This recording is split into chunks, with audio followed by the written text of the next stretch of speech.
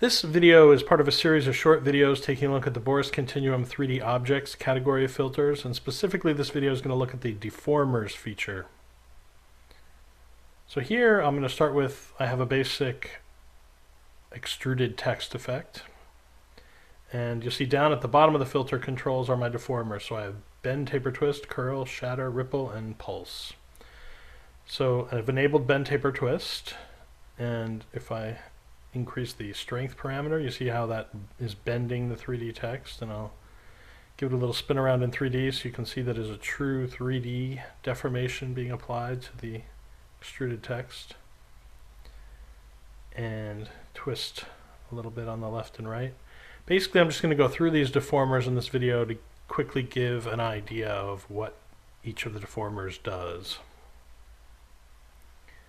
So, bend, taper, twist does as you would expect from its name.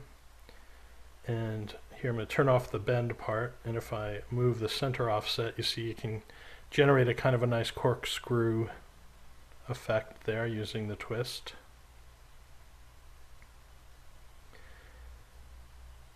And go on to the next deformer is the curl. I'll enable that. And it's actually a two-way curl, as you'll see in a second. You see angle 1 there, I've given it some curl. Tumble that back in 3D so we can get a better look. And now angle 2, actually I want that to go the opposite way. And you see this amount slider down below. Here, let me fix this first. This amount slider enables you to simply animate the whole effect on and off. So there, we reduce the tightness of the curl there.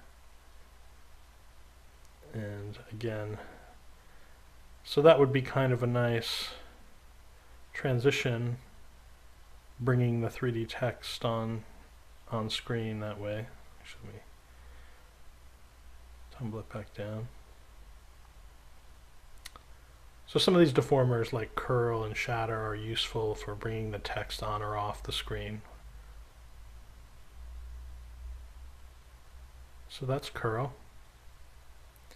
And I'll enable shatter. By default, it just auto animates, it shatters the object.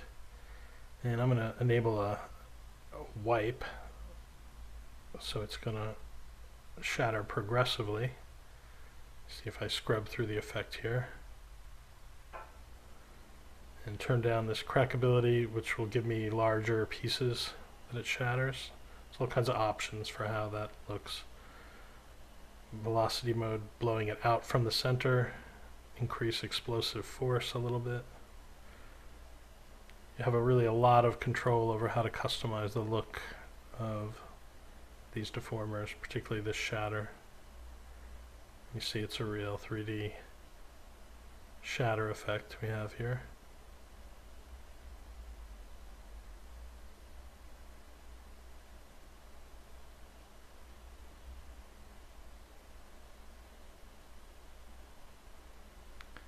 And I can, with a single click, make the wipe in the other direction. Even do top to bottom, bottom to top, all kinds of options. And having the auto animation is very convenient as well. So that's a quick look at shatter. I'll disable that and enable the ripple. By default, you see that it's rippling from the center, and it's another deformer with auto animation, which can be disabled if desired. So I'm going to offset the ripple center, so it's kind of more of a wave, and I'll reduce the amplitude a little bit there and the frequency, make it sort of a more subtle wave type of effect.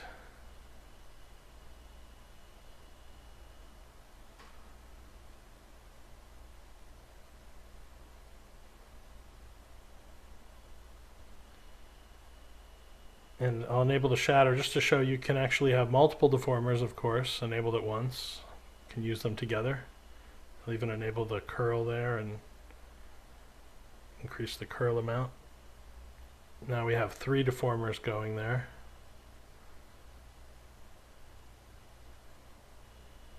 Let me just tumble it back so we can get a better look at what's going on there. So I have my curl, my ripple, and my shatter all affecting the extrusion.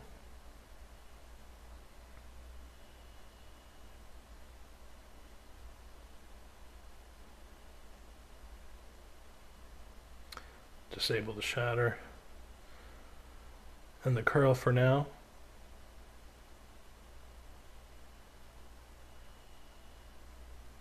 Just straighten this out here.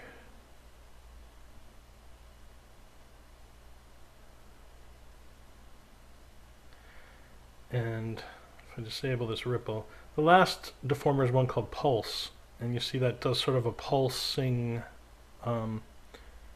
deformation, and you can choose which kind of deformation.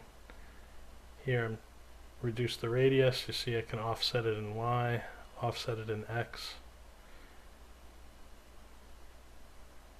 And there's lots of interesting options in this deformer as well. Maybe I'll just end it with, I'll make my O open up like a big mouth there for the word deformer.